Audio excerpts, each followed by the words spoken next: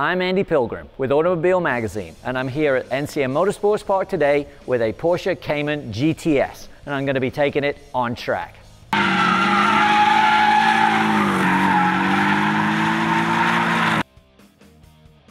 I love driving the Porsche Caymans. I've driven the 718s and the 718S. This will be my first time really driving, especially on track, with a GTS, so I'm really looking forward to it. These things are really well balanced, and what I mean by that is when you're turning in and things start to slide a little bit, whether it's understeer or oversteer, you can catch the car and you can bring the front back to meet the rear, you can bring the rear back a little bit to meet the front, and you get a nice sort of 2 to 4 wheel slide through the corners. It's very easy to control, and it's a heck of a lot of fun, that's for sure. So this one has some upgrades. The GTS comes with you know, some lighter weight stuff, some options that you'd have to pay quite a lot of money for on a 718S. You get it all for standard. You get the seats, you get some weight reduction, you get lowering of the suspension, you get 15 more horsepower over the regular 718S. This one has actually upgraded ceramic brakes. This is a nice brake setup. It'll be great on track. We won't have any issues with brakes whatsoever. Of course, these cars don't have brake issues anyway. But the carbon brakes are nice because you don't have any dust on them. It looks very familiar Porsche on the front. I mean, there's an awful lot of 911 in the front of a Cayman. Nothing wrong with that. People that like Porsches, they want everything to look like a 911. So it's good. These seats are fantastic on long trips, and also they hold you in very well on the racetrack. This one comes with a PDK option gearbox. That means it's going to accelerate quicker. It's going to do a quicker 0 to 60, quicker quarter mile, but you also gain 66 pounds of weight. But if you have the stick shift for some reason, not sure why, 309 foot-pounds of torque. We have the PDK, you have 317. I don't mess with it on track. I don't even use the paddles on track. The car is so intuitive. You just let it do its thing, and you always find yourself in the right gear. You have the selecting ride. You can go from basically the regular touring, what I call it, to sport and then sport plus. The exhaust, you can have the exhaust of the sport exhaust.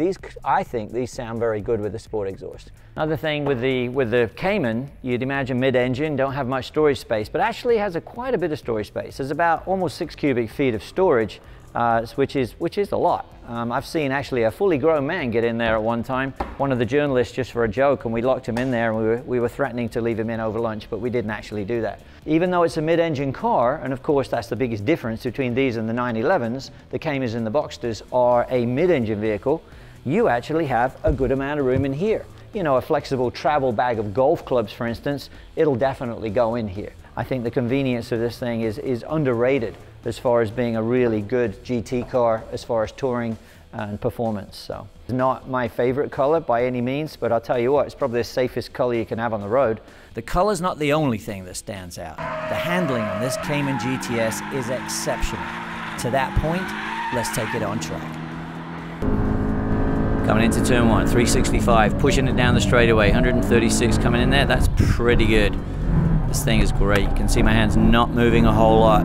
These cars are renowned for being on rails. My hands will move more than that. Coming up to turn 2, heavy on the brakes. This one does have the carbon brakes, which we did talk about earlier, and the brakes, just no issue. You just play them. Kind of went the wrong side of the curb there. That really is the quick line.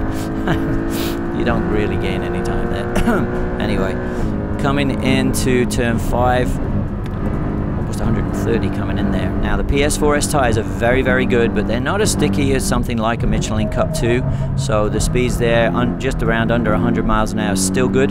But that's really a factor of mechanical grip, nothing to do with the Cayman. Used a lot of the curb in 7, and watch my hands did hardly move, which says a lot about the suspension and compliance on this car. It's just perfect. These cars are so fun to drive. Coming into 10, just watching my hands there, nice and patient. Hit the curb a little bit. That's as good as you can do through there. It's one of those corners you can mess it up really easily if you get too aggressive. Over the curb there, my hands didn't barely move over the curb. You can't do that with some of the cars with stiffer suspension like an RS or something. You can't do it. It upsets the car too much. Coming over tabletop, are we going to hit 130? Oh yeah, 133. Oh, very quick through 15, actually really quick. The car was moving around a lot when I tried to delete the speed. Coming out of 16 into 17. Yeah, going well. Downhill to 18. almost high 80s into that. It's very good. Now it's just all about mechanical grip through 18 and 19, down through the sinkhole, up through 20. Just again, always talk about patience through here. I knew I was going to use a lot of curb there. Got away with that.